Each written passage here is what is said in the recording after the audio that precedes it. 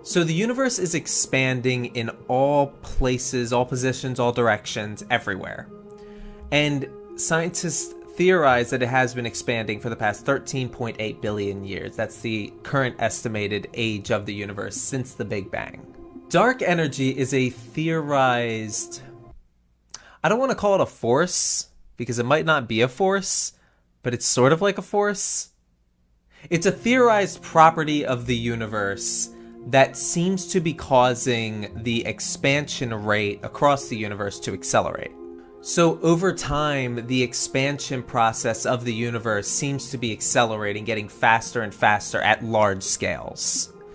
Now, the idea with the Lambda CDM model is that dark energy could be a cosmological constant.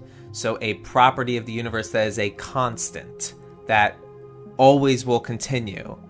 And in that instance, the acceleration will keep on accelerating.